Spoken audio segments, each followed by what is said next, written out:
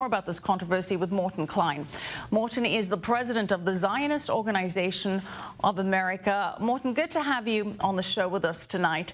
I want to start off, good to have you with us. I want to start off with your thoughts on the comment that the president initially made that generated all this recent controversy. Let's watch. Where has the Democratic Party gone? Where have they gone where they're defending these two people over the state of Israel?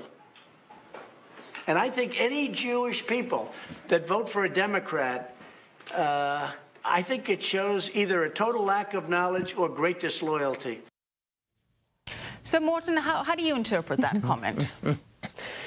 Look, it is crystal clear that in response to a question as to whether what it has to say about the anti-Semitic Congressman Tlaib and Omar demanding that all aid be cut to Israel, he said these people hate Israel and Jews, and any Jewish person either who supports them is either ignorant or is disloyal to the Jews in Israel. It is crystal clear that's what he meant, that disloyalty to the Jews in Israel. I find it an abomination that ADL has publicly put out a fundraising letter claiming that President Trump has accused Jews of being dual loyalists, not being loyal to America, when, of course, he clearly was talking about that Jews, in his opinion, who support these terrible anti-Semites are disloyal to Jews and to the Jewish state. It's crystal clear.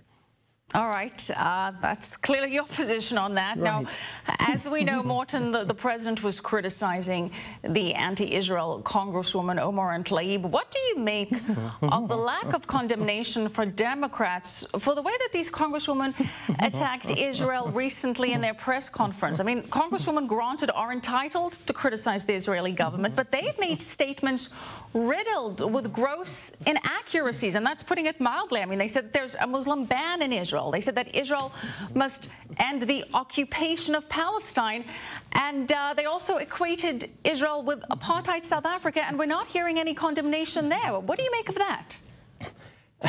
It is really, as an American citizen, so distressing that when you have these two anti-Semites, these Israelophobes who hate Israel, say that Israel is not a democracy, is not an ally, compared Israel not only to South Africa but to Nazi Germany, calls them an evil state as well as an apartheid state.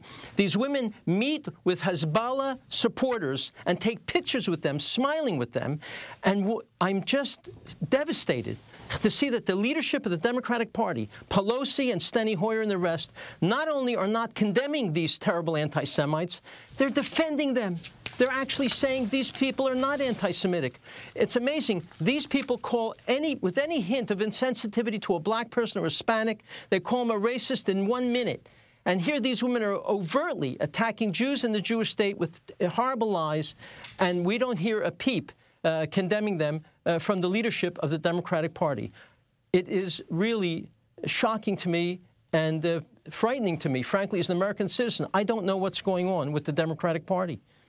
Morton, I want to focus on some of those comments that they made. I want to drill down. If we focus on what they said, there's a lot of outrage at the terminology used by them. They've repeatedly said that Israel must end the occupation of Palestine, that Israelis are on Palestinian land. They didn't say disputed territories. They didn't say disputed occupied territories. They said end the occupation. Explain why that is so problematic. Well, first of all, it's amazing.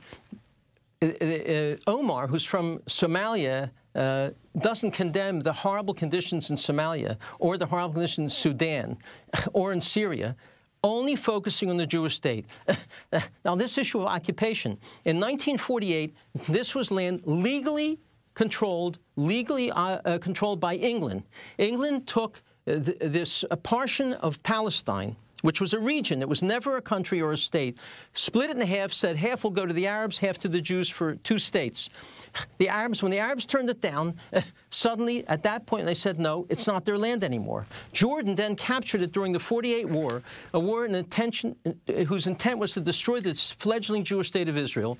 From 48 to 67, Jordan illegally occupied it. The UN never recognized it. So first of all, it is not Arab land. And isn't it interesting? If it's Arab land, why is it called Palestine?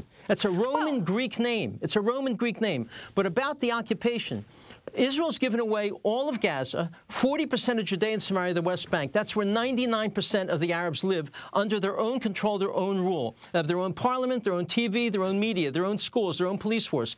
They run their own lives except for security. So this is one of the great Orwellian lies that there is an occupation, where an occupation means you stole someone else's sovereign land. It was not the Arab sovereign land, and you rule over them when in fact they rule over themselves. At the very least, there are dual claims to the land. At the very least, there are dual claims to the land. Very quickly, Morton, are you concerned that this is a whole thing is making Israel a partisan issue in the 30 seconds we have left?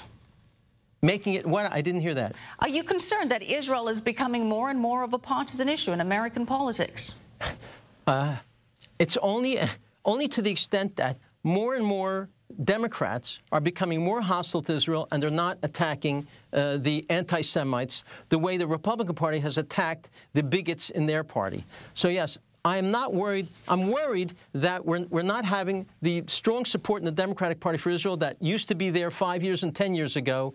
And this is a great concern. I know there are many Democrats who are very supportive of Israel, but they've become frightened to be overtly supportive of Israel because of this far move to the left by these people.